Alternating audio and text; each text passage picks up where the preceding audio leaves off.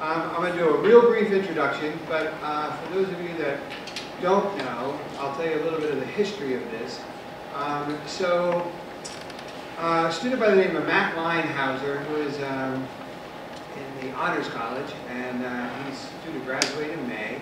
Last year, he, as part of his capstone project, he wanted to create an opportunity for faculty who were retiring to have an opportunity to kind of share what we call the last lecture kind of thing. And so last year would be the inaugural, and we had two faculty members, Dr. John Healy, who's in the crowd here.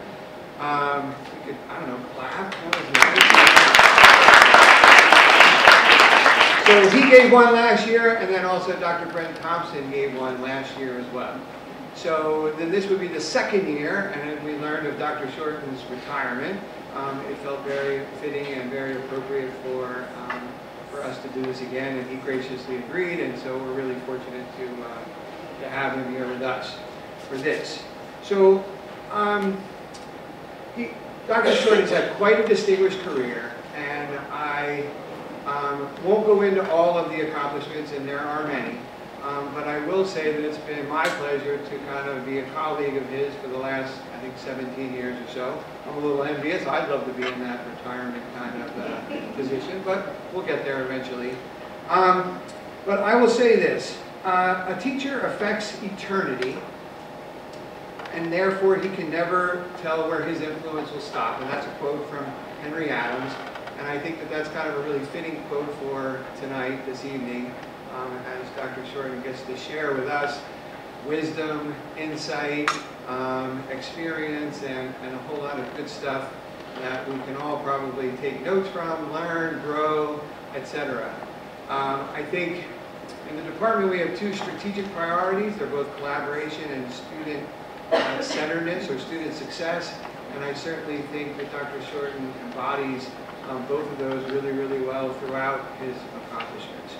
So, if you don't mind, please join me in welcoming Dr. Shorten as part of his Legacy Lecture.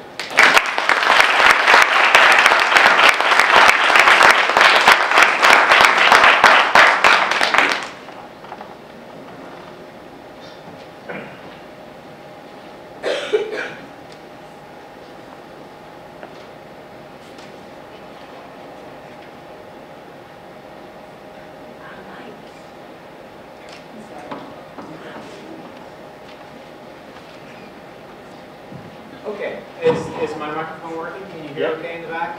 Yes. Okay, very good.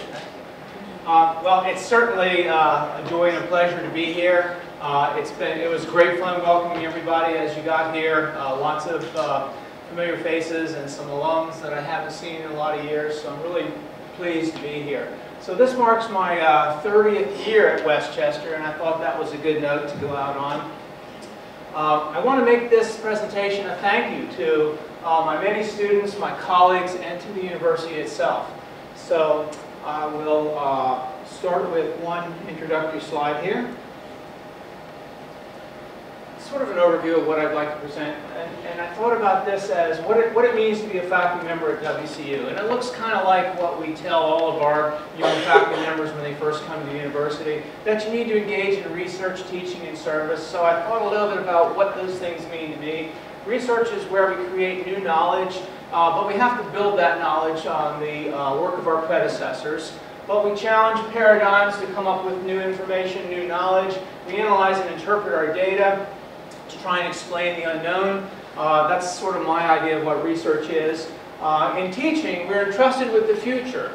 We have the opportunity to try and mold new ways of thinking. And with our students, it's not so much about the answers, but we need to make sure that they're asking the right questions. So if we get them to that point, I think we've done a successful job in our teaching.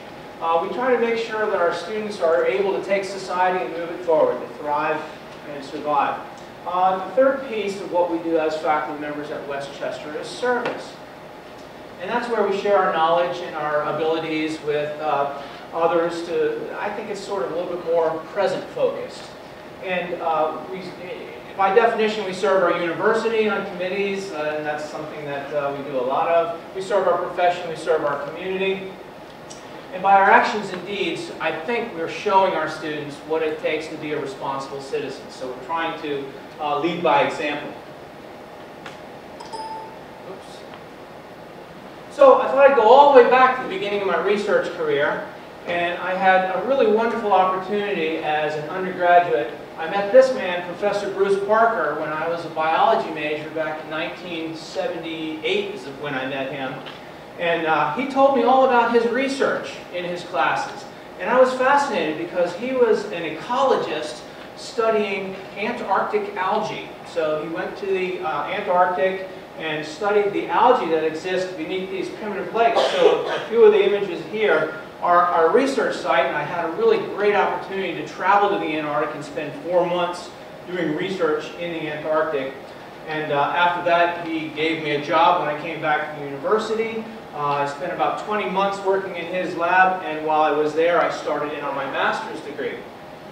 My master's degree took me over to the Department of Civil and Environmental Engineering, where I studied some roles between algae and bacteria, sort of an outgrowth of the work I had done with Bruce Parker. And I looked at them in a drinking water context to see how that might create some disinfection byproducts. These are chemicals that form in the drinking water plant that are undesirable, of course, because they're carcinogens. So this was at the time an emerging drinking water supply issue. And I have a picture of my mentor down there, Dr. Robert Hohen from Virginia Tech's Civil and Environmental Engineering Department. From there, I moved on to Clemson University, and I studied coal and the chemicals that wash off of coal. And so I was mentored again by Dr. Alan Elserman, who to this day is a good friend of mine, an excellent mind, a brilliant scholar, and he took me all over the United States to conferences and was just a fabulous mentor, a bit of a role model for me with my own students. And the title of that work was Desorption Kinetics of Polycyclic Aromatic Hydrocarbons in Coal Fines and Coal-Contaminated Sediments.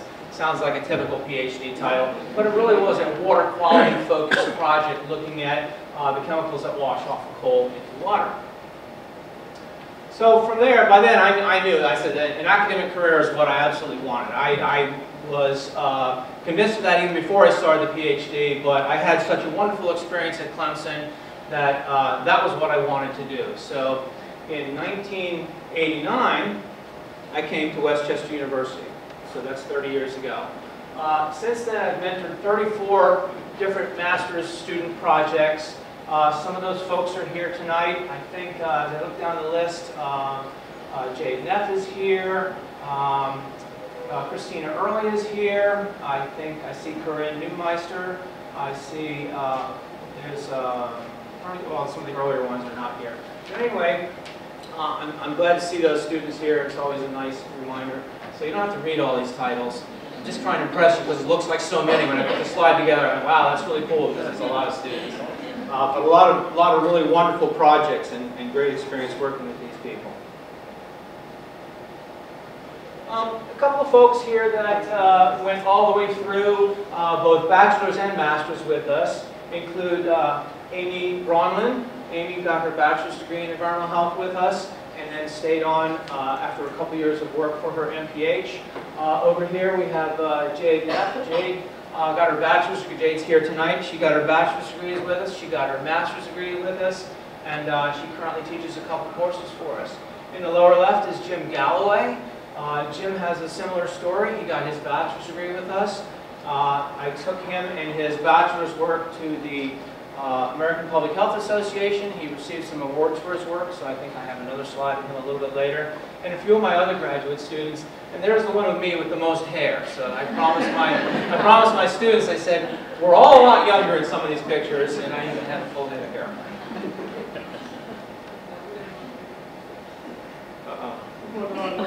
Gotta say.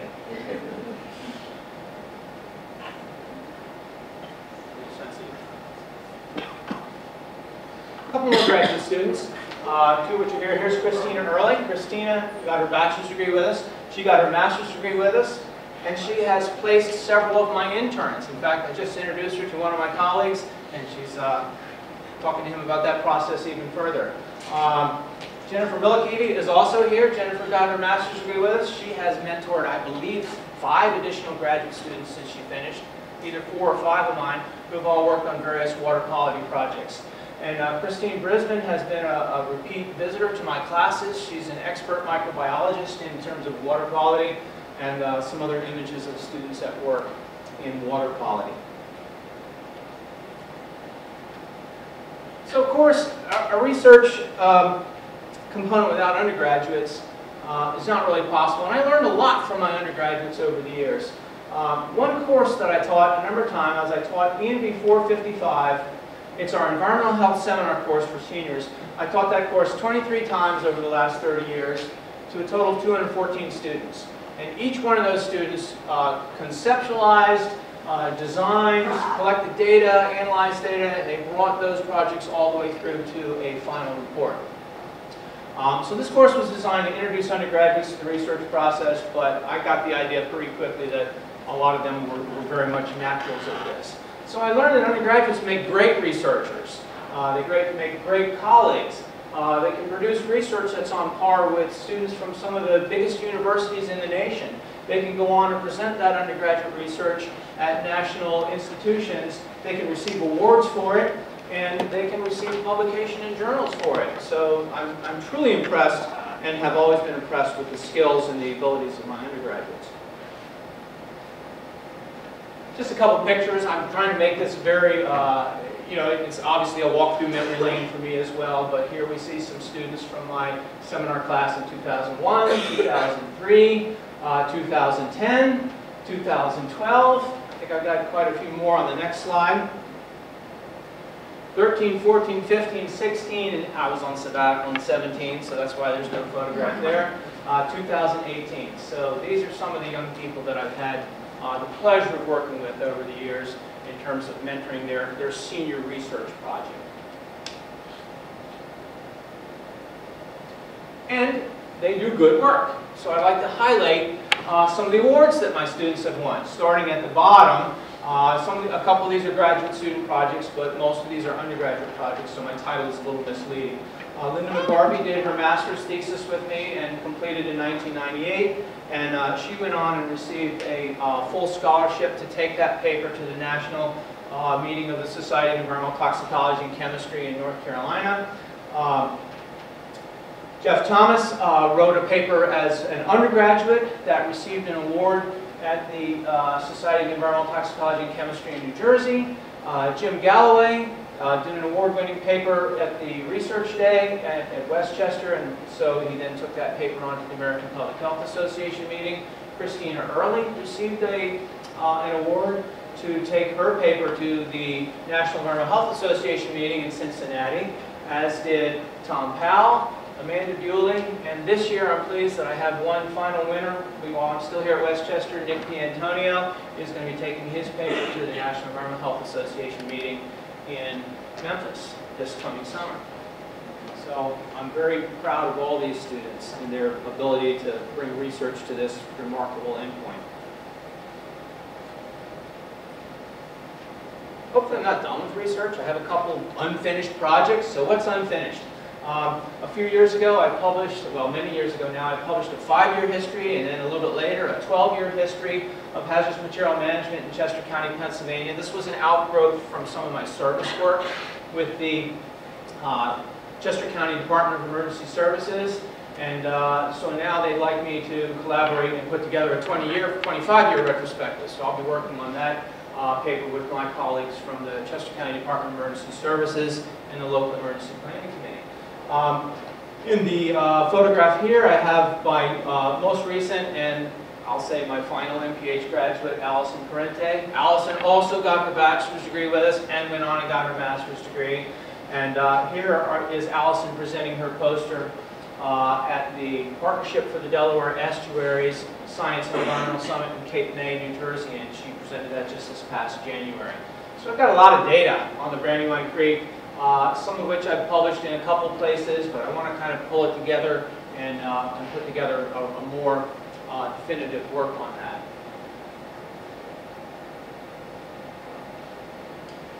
I thought about this. Now I'm thinking about this because we're trying to find somebody to replace me. So that's an awkward position to be interviewing your replacement.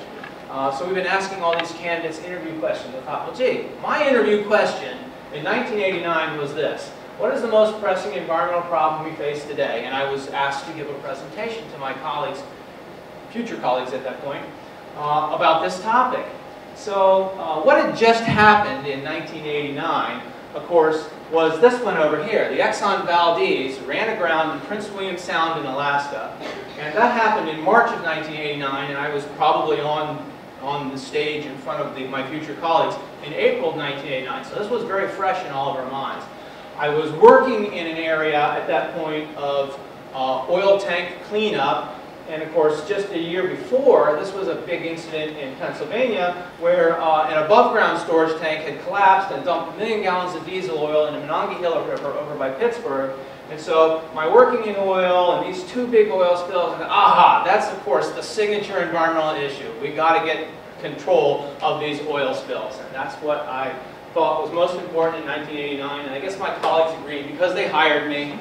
So based on that work, I came to the faculty at Westchester. Well, I thought, thinking about this, what if I were asked the same question today? What would I say? And this actually, this idea also popped into my head while we were talking to our candidates because we're asking them to have some expertise in this area. So I believe that the most pressing environmental issue today is carbon dioxide emissions and global climate change. It's the elephant in the room. It impacts so much of what we do, and it's going to continue to impact our next generation of students. So we see unprecedented carbon dioxide levels. We see rates of change that we've never seen before in human history. So I think we have a very clear case that this global climate change is something we need to get a handle on, and perhaps we need to get a handle on it yesterday.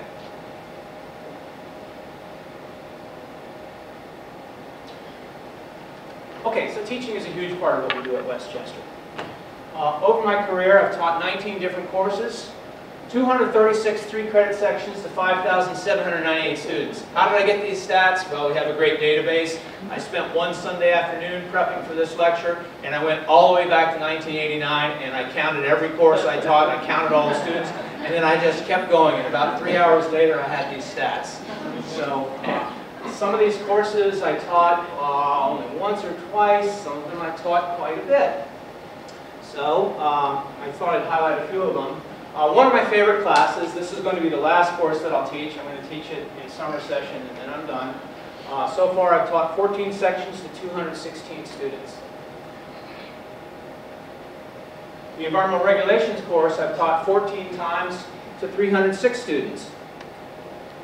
16 sections of risk assessment to 294 students, and hold on, 123 sections of humans and the environment to 3,723 students. I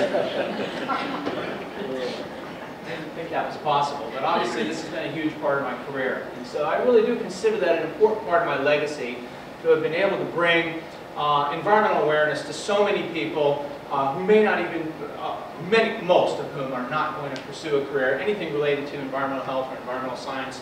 But of course, I hope they've left my class as a better environmental citizen. That's kind of a scary number. Just a couple more pictures. Again, I just love pictures of students when they're happy, when they're working. Obviously, graduation is a pretty cool time for students. So we've got my colleague Mara Sheehan here at graduation. She was always really good at going to graduations, and when she retired, I went, oh, I've got to step up my game. I've got to make sure I get to all of these. I believe this one is from 2 years ago, or maybe just, okay, I don't remember what year. Here I have one of my interns that worked in the water treatment plant. Again, she was mentored by our MPH graduate, Jennifer Milikivi. A group of students at a conference where we were looking at some ecological issues. And of course, we've taught hazardous waste operations to all of our students. It's a required course. And one of the favorite things is the dress-out activity. Could not have done any of this without my colleagues. What a great group of colleagues I've had over the years. The Environmental Health Program was started in the late 1970s by Roger Mistalish, at that time a faculty member in the Department of Health and Physical Education. That's what it was called at the time. Okay, and shortly after Roger formed that program, he brought Mara Sheehan on board. Mara's here tonight. Mara and I worked closely together for probably about 27 of my 30 years here. Neha Sunger and Lorenzo Chena are full-time faculty members now. Just really brilliant minds, and I think I'm going to be leaving the environmental health program in really good hands. A couple of adjuncts that have contributed quite a bit to our courses include Jim Galloway, Michael Werner, Joy Dvornisich, and Steve Melna. Steve's here tonight. Steve is still teaching for us, and pretty much all these folks are still teaching for us. Can I ask any of my colleagues that are here to stand up, please? Let's give them a round of applause.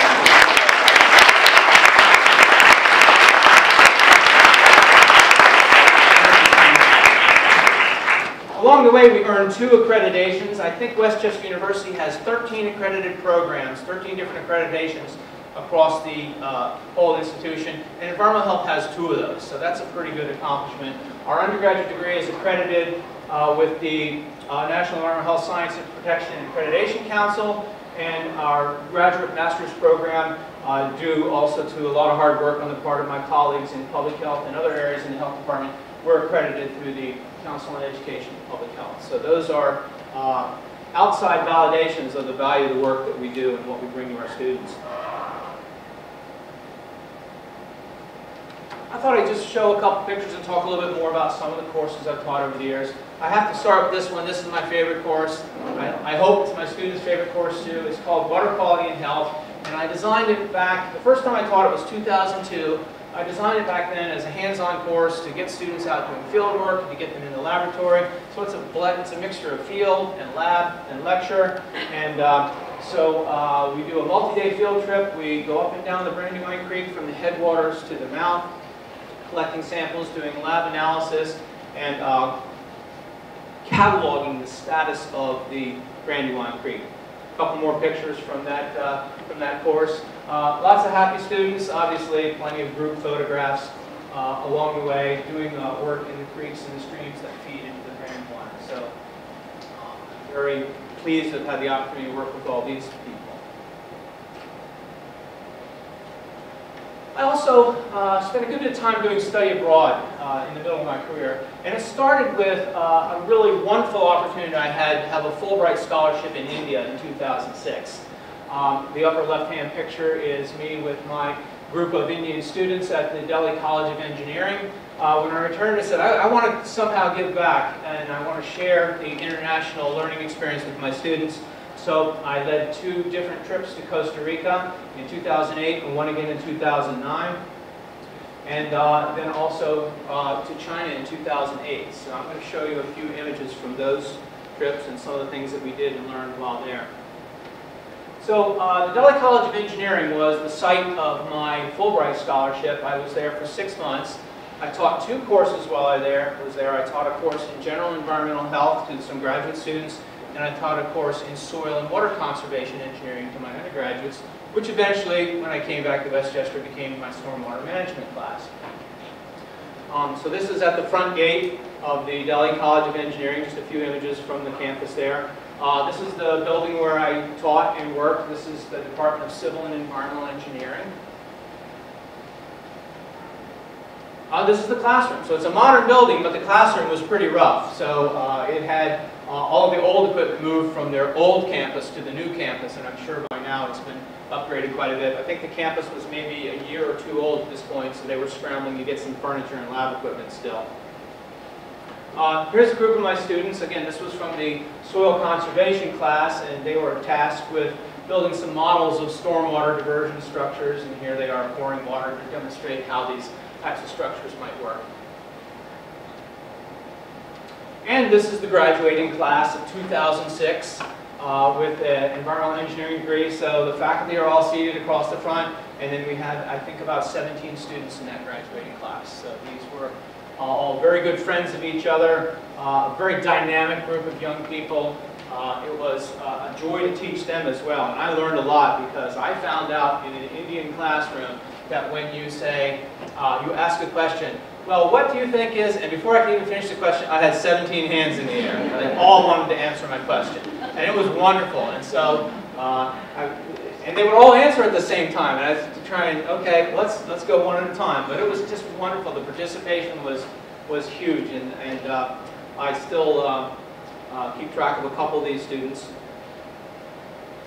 The Fulbright program encourages its scholars in country to travel around, so I'll just have to show a couple of beautiful travel pictures. I got the opportunity to travel up the Ganges, to the source of the Ganges, up into the Himalayas, and this is about as far up as we got into the mountains on a multi-day trek. I was traveling through Rajasthan, and of course I'm an amateur musician, and I can't pass up a brass band mounted on camels. So that's not something I see too often in the U.S., like never. They took us to the Golden Temple, which is the capital of the Sikh faith, in Amritsar, near the border with Pakistan. And this is the Golden Temple in Amritsar in northwestern India, in the state of Punjab. Thank you. Okay. And I got to take a little hike on the desert with this guy. Some of these photographs are taken by my wife, and some are by me, and so I have to, in advance, you know, say, okay, there's kind of a mixed bag. I don't know whose was whose.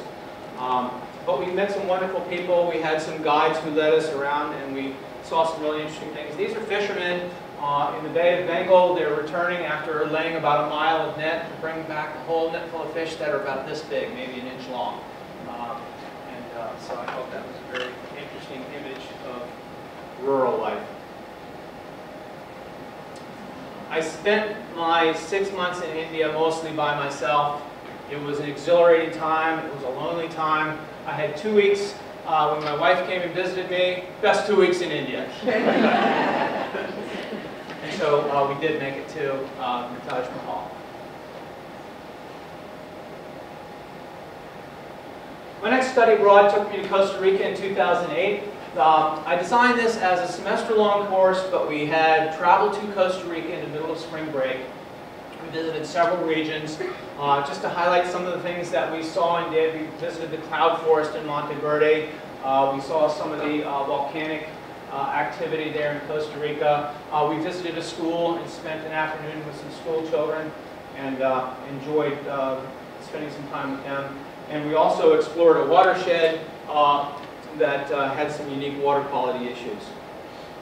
So I had a few undergraduates and a few graduates in this course, so it was kind of a mixed bag course, and that was a great first taking students abroad experience. But you know, I don't want to do that by myself. Now I had Pat with me. That is my travel mom. So when I would take students abroad, I needed somebody else to help with all of the logistics of having all these young people in a foreign country, and Pat was indispensable with that. I didn't want to do the teaching part again by myself, so I teamed with Professor Ana Sanchez here in Foreign Languages, and she and I devised a series of 2 courses, 6 credits, where the students would take a 200-level Spanish course. We made it professional Spanish. I said, here's all the environmental terminology I'd like these students to learn. So she put together lessons based on that. And I taught the EMD 102 course in Costa Rica, so I taught the environmental piece. We studied both at Westchester and at the Universidad Nacional in Heredia, Costa Rica. And we spent 3 weeks there, so it was very nice. The students lived with Costa Rican families while we were there. That's the classroom that we had in the Universidad Nacional. And just a few images from some of the field trips we took with the students. We took them to a farmer's market. Boy, what a great way to think about language, to think about culture, and to think about the environment. And of course, we tried all the tropical fruits. Some were really great, some not so much. We visited other rainforests in the La Selva Preserve in Costa Rica, which is in north-central Costa Rica. I always take students to these kind of places. Pat likes to joke that I've taken her all over the world and I've shown her sewage treatment plants all over the world. So it's not your most scenic thing to look at, but it's part of what we do. So we're looking at a recycling center on campus. We visited a geothermal power plant along the Miravalles volcano in northern Costa Rica. I took them to the sewage treatment plant. That's not present in most of these slides. We visited another classroom of students. And we showed them, we took them to a sustainable agriculture demonstration. We're looking at was actually tied to a restaurant, so the cows were later sandwiches. I did have the opportunity in the same year, though that was a busy year, 2008. In the same year, I had the opportunity to travel with two of my colleagues, Wei Wei Kai from the College of Education, Gopal Sankran from our Department of Health, and me. So we taught another 6-credit course during the summer. This was a 2-week travel course with lessons on either end back at Westchester. Wei Wei taught the education piece, Gopal taught the health piece with some traditional and non-traditional traditional Chinese medicine, and I taught the environment piece. So here's our group in Beijing at a sewage treatment plant. And it's a state-of-the-art sewage treatment plant. I've got to tell you, it's nicer than anything I've ever seen in the U.S. But this was 2008. It was June, and the Olympics were in Beijing in August of 2008. So they really had their spit polish on for the Olympics. And what they told us was part of the deal was, with the Olympic Committee, you want to have the Olympics, you need to upgrade your water treatment game. So this is, I think, a very positive outcome about having the Olympics in different locations and different venues. We took them to the Three Gorges Dam. Now, I wanted to go to the Three Gorges Dam. It's an environmental thing, okay? It's the largest dam in the world. I meant to look this stat up, and I didn't get a chance to. I think there's more concrete in this dam than there is in, name 8 or 10 really big things, okay? I don't know the exact statistic, but our exercise for that day was to go to the Three Gorges Dam, see it, and to experience going from the upper pool to the Yangtze River at the lower level. So that's about a 600-foot drop. We went through the locks. It took us about 2 hours to lock through the Three Gorges Dam. Each lock dropped about 150 feet. So it's a really phenomenal structure. And here's one of the Chinese river boats. And they were interested in us. Who are all these people on this little boat? And we were interested in them. Who are all these people on this boat?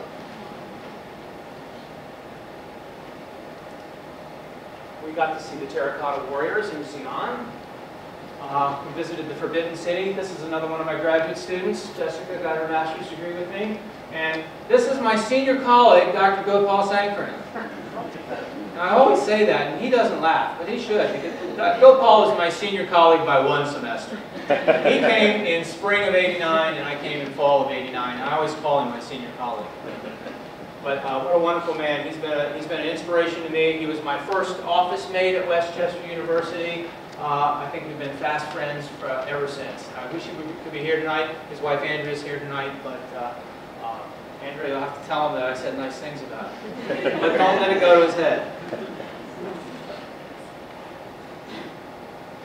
On to service now. So how do we give back to the community? And this was one of my favorite service activities.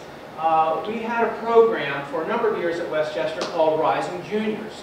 And what we did in that program was we took some selected high school students who had who were identified by their teachers as having college aptitude, coming from underrepresented schools, and we wanted them to experience college life as they entered their junior year so that we could somehow maybe convince them that college was in their future.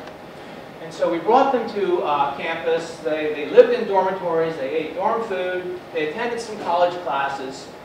They had all kinds of new experiences, and one of them was an overnight camping trip and then a aquatic science trip to Lake Lackawanna in the Poconos. So my role in this was to do the science education piece at Lake Lackawanna in the Poconos. So we designed these wonderful lessons where the students would go out and collect samples, but we found that probably one of the biggest challenges was rowing the boat. How do you get from the shore out to the middle of the lake where Dr. Shorten is waiting for you with all these great lessons? And so usually after winding around and spending this, some of them got there pretty quickly, others not so quick. But they all had smiles on their face when they got there. They did some sampling along the shores of the lake. They did some deep water sampling in the lake. Some of them enjoyed it more than others. And then we brought them into this porch area on this building at Lake Lackawanna, and we just did a sort of a visual examination of some of the invertebrate insects that they found. And so it was basically an observational experience for them, but it was a lot of fun to teach. I did it for probably 4 or 5 years. I did this work with some kinesiology faculty members, I worked with John Healy on this. I worked with Chuck Pagano on this. Chuck Pagano is long retired from Westchester. Frank Fry is a recent retiree from the kinesiology department. Those three faculty members in particular were kind of instrumental in working with these rising junior students. And that was great. I was sad to see that program go, but it's no longer operating. Another service activity that I got involved in, again because of my colleague John Helian. So here's John with a whole bunch of spackle on here. This is really how this man looks. You know, don't look at him tonight. This is how he really looks. So I want to say thank you, John, for getting me involved in one of the service activities that I still think of very much as one of the highlights of my career here at Westchester. Thank you, John.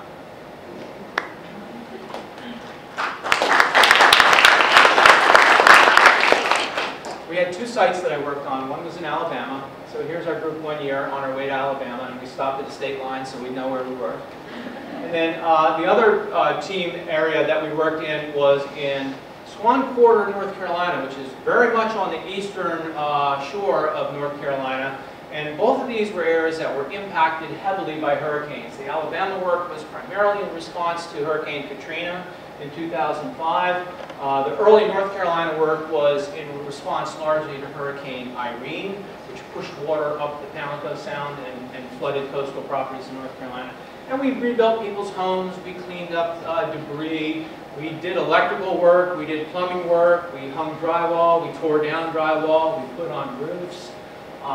So I have to mention this because I thought about this and said, oh, am I going to do this? I might get emotional. I was on a roof like this during one of our trips when John, who was there, he called me down off the roof. He said, Chuck, I got some bad news for you. He said, your mom just died.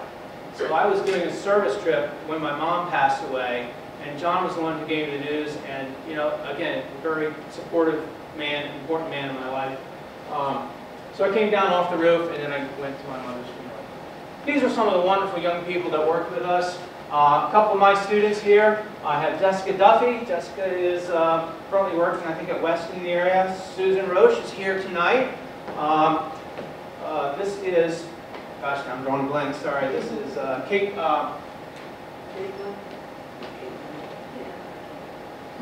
Kate Leonard. Kate Leonard, thank you. Okay. And then Tom Powell. And so some of the work that we did on roofs and cleaning up wet things, and so it was a very neat experience. These students came on these service trips with us, always during the winter break, and they actually paid money to go and help other people. So it was really cool. We all paid into a kitty, and that provided our food and our transportation, and it bought some supplies to do this kind of relief work. Well, I have to mention also, I got a couple family members involved in that. My wife Pat came 1 year, and my daughter Chalissa came 1 year. So, John, did you have both your daughters there, or just one? Chelsea came first. Chelsea came for several years. Okay, good. All right. Some of the other service work I've done over the years has been with the Chester County Department of Emergency Services. So I taught a number of emergency preparedness classes, and the county was always very supportive and very sharing with their resources. Here we see Ed Atkins. He's the former director of the Chester County Department of Emergency Services. He passed away a few years ago. Some other folks from the county showing us the hazardous materials equipment, and they brought our students into the Emergency Planning Center for the county and shared their expertise. Through them and through other friends, I met one of our faculty members who's teaching with us now, Steve Kellman, and Steve's here tonight. So last little bit of service here.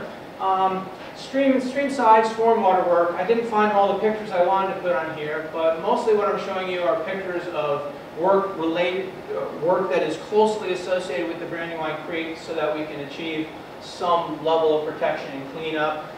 In the lower left is a group along with Aqua PA, a local water company, where we did a canoe trip down the Brandywine and did some cleanup. And somewhere buried in all that is me and a couple of the environmental health students. The whole front row is Westchester students. They're from all different programs.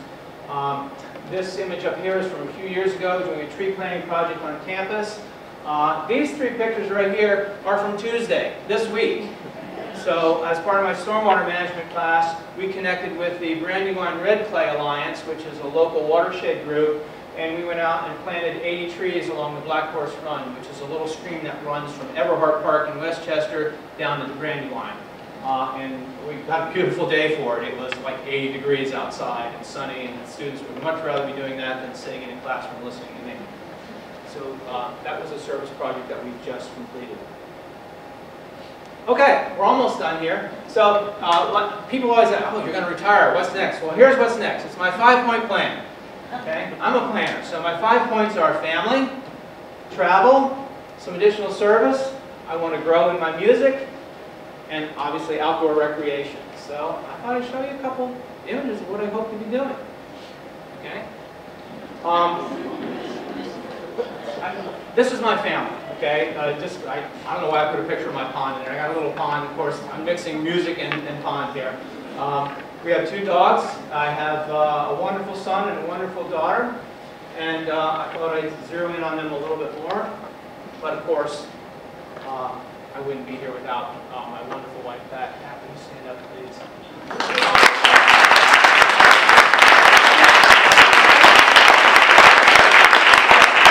You're my rock. She has seen me through thick and thin. This year we'll celebrate 40 years of marriage.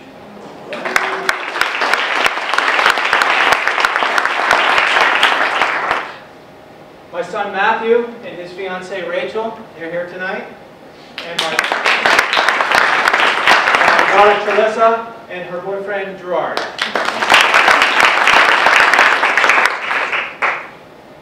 So they're going to occupy some of my time, as they have all my life, and will continue to.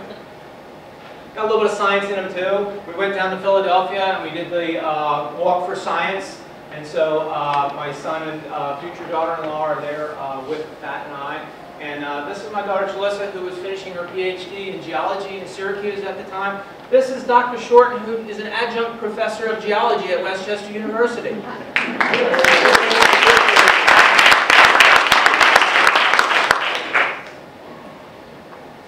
So, we're going to take our little travel, we're going to hit the road. This summer we're starting out with a 2-month trip to Canada. We're going to drive to Newfoundland and spend some time in the Golden North. Now, this is a service project of mine that I've been working on for, I guess, maybe about the last 3 or 4 years. I collect old bicycles.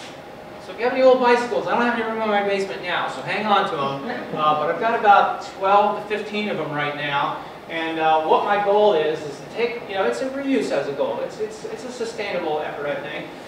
Take an item that somebody no longer needs and put it in the hands of someone who can use it. So far I've given away, I guess, about half a dozen, so I've got a few more to give away. But I just take that bicycle, I go through, I re-grease everything, I true the wheels, I put new tires and tubes on them if they need it, adjust all the cables. The most important thing, though, is make sure the brakes work. I always taught my kids when they were little, it's more important to be able to stop than it is to go. So they're not new bikes, so it's not something you're going to put under a Christmas tree or give away for a birthday present, but it gets safe and dependable transportation into people's hands. I've donated several through Noelson Cherry's church. Some of you know Noelson. He worked in the College of Health Sciences for a number of years. So if you have any suggestions for anybody you know that's needy that could use a bicycle like this, or if you have any parts or bicycles that you no longer need, I'll take those. Just not immediately. Okay, music. I had to title this slide More Tuba, because, and I got to tell you a funny story. So I'm in graduate school. I'm playing this little community band. Oh, God. And there's my wife in the audience, and it was a small group, and every time the music got quiet, she and this other friend of mine there would yell, "More tuba! More tuba!"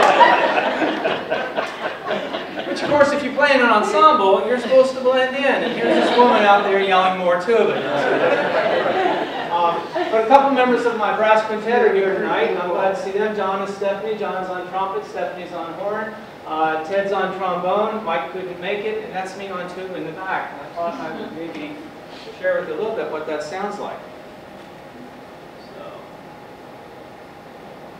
this is something we recorded probably a year or so ago. So, I'll play a little bit of this clip. I